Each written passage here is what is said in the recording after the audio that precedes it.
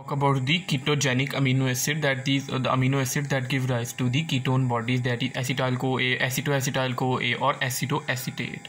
The mnemonic here is PI, as I told you previously, PITTLL. First of all, there is the phenylalanine.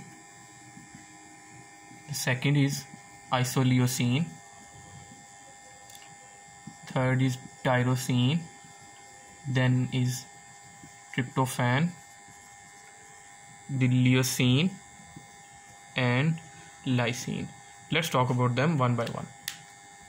First of all, we will talk about the phenylalanine, that how this phenylalanine leads to the formation of ketone bodies. Phenylalanine, as I told you in the previous lecture, that the phenylalanine is converted first into